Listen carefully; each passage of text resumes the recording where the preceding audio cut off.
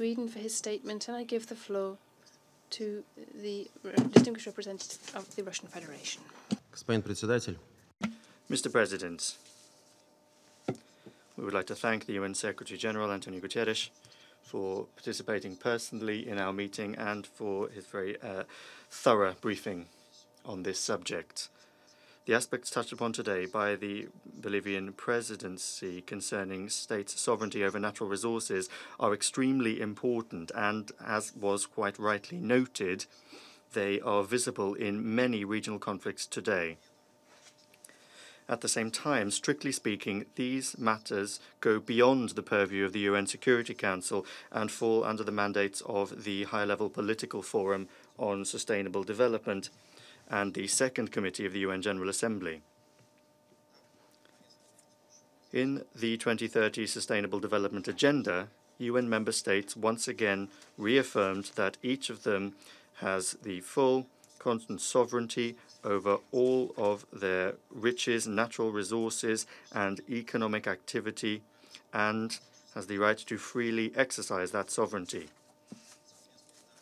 In accordance with this principle,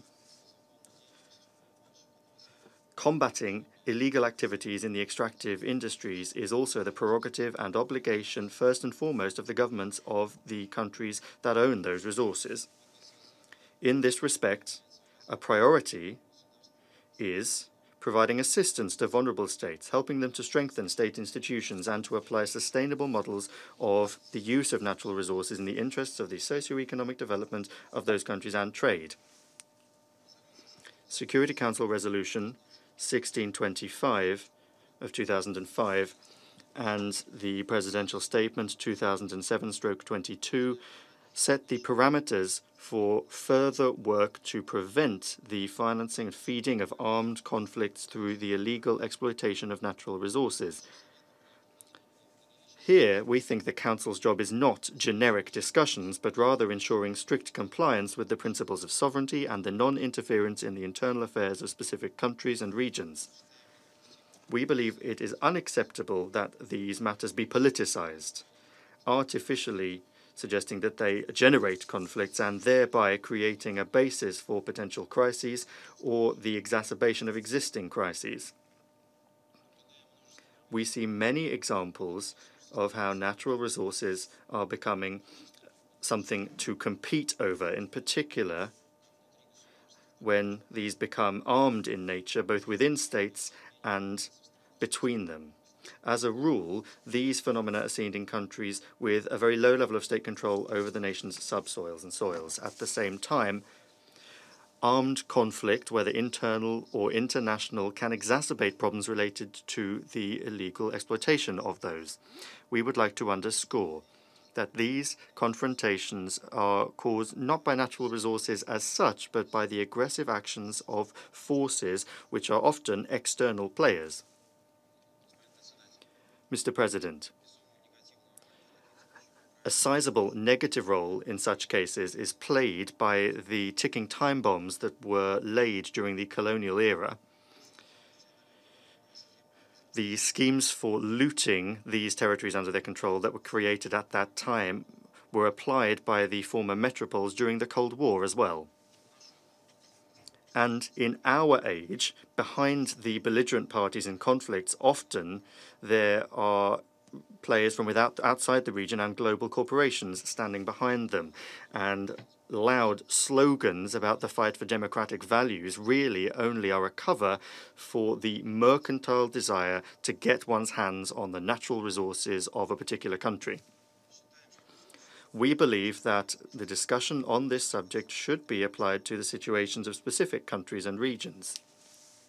For example, the region of the Middle East and North Africa, which is rich in oil and gas resources and stocks, has always been an area of competition for the big states.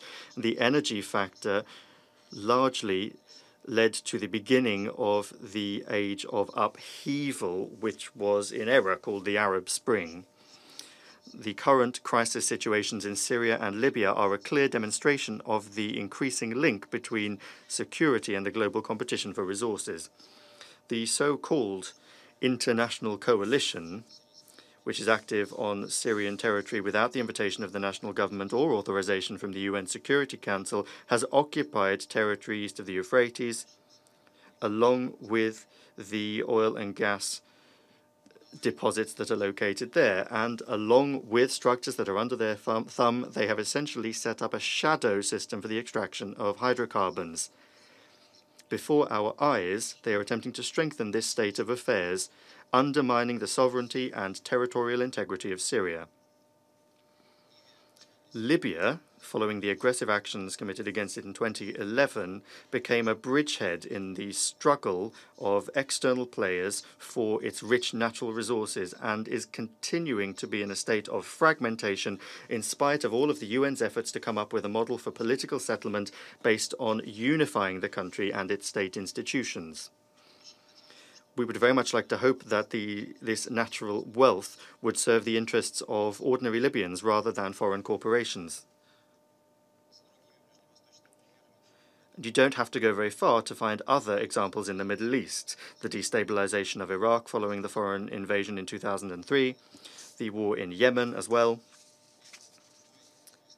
And yet in both of those cases, in both of those countries, at a certain point, terrorist forces gained access to natural resources, and they used them, primarily hydrocarbons, to finance their destructive activities.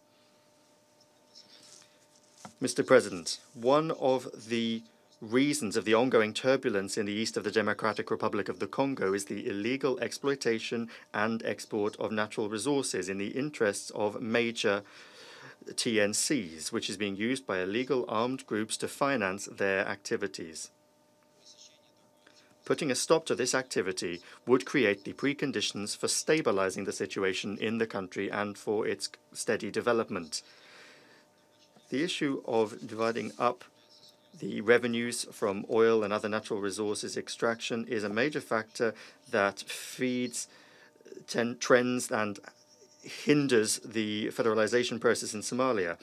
The June 2018 agreement between Mogadishu and the federal states concerning the rights to ownership, management, and distribution of revenues from natural resources is an extremely important factor. However, there are ongoing doubts over the readiness of the parties to implement these agreements. A potential source of interstate conflicts could be problems of exercising supremacy over natural resources in the context of the delimitation of maritime and land borders, and there are many examples of this in Africa.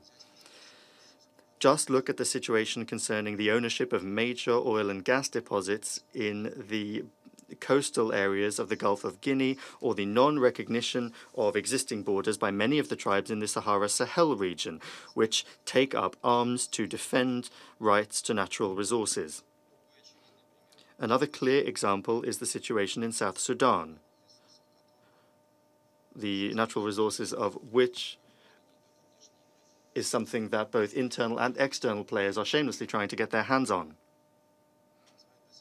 Mr. President, an equally destabilizing factor of equal importance in a number of states of Latin America is the action of some states and transnational corporations that want to gain access to the resource base of countries in the region. Unfortunately, in the 21st century, not a great deal has changed. The situation surrounding Venezuela and Nicaragua is perfect proof of this. Attributing all problems to the rich resources of countries, which are subjected to open pressure and interference from outside, including sanctions, and blaming this on the poor management of natural resources is something that we think is dangerous and short-sighted. Framing the question in this way is really a step away from direct military intervention. And this is a lesson that we can easily learn from history, although many do not want to learn that lesson. The Russian Federation consistently calls and underlines the need for the strict respect for the sovereign right of states to dispose of their natural resources. Partnerships to exploit them must be mutually beneficial and be based on the unquestioned respect of the sovereignty of the host state. Those who claim to be peacemakers and friends must not have any hidden agenda or want to use other people's problems for their own mercenary and self-serving interests. Thank you. Agradezco al distinguido. I thank the distinguished representative of the Russian Federation for his statement.